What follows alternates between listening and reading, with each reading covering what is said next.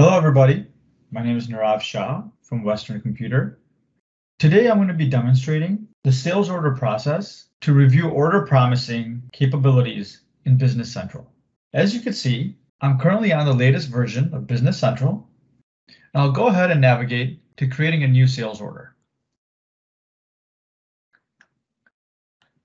I'm in the sales order entry screen, and I'm going to go ahead and select a customer from my customer list. And I have my customer defined.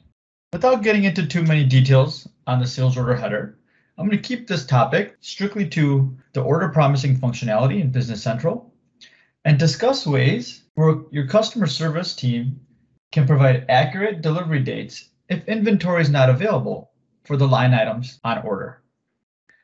I'll go to the sales order line and put in my first item. I'm going to go ahead and select my bicycle.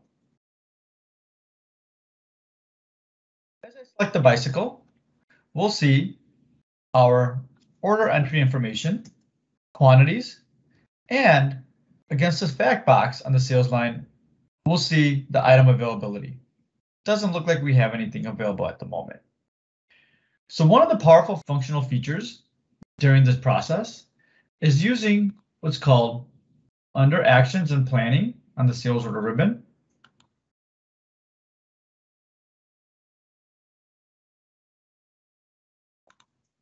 It's called Order Promising. So here, under Order Promising, I get a chance to see various different simulations. Like in this case, this line item is not available for us to ship to this customer. So before committing to the order, I could ensure that I'm setting the proper delivery dates and expectations to the customer by using this functionality called Order Promising Lines for sales orders. Doing this process will give me two different views, one of which is available to promise, and the second is capable to promise. These are two unique order planning functions itself. Available to promise will include all orders in the system with existing demand and supply lines with expected lead times, taking all that into consideration, then providing you with the earliest shipment date for a set item. The capable to promise is more of a what if analysis. It assumes no inventory items or anything against the bill of material is in stock, and you need to make everything and purchase everything as new. Kind of a make to order environment. So capable to promise will provide to you the earliest shipment time, assuming you have nothing on hand or nothing on order. Using this functionality will allow you to better manage customer expectations. So in my example with this bicycle, I don't have any available. So I could run the first available to promise calculation.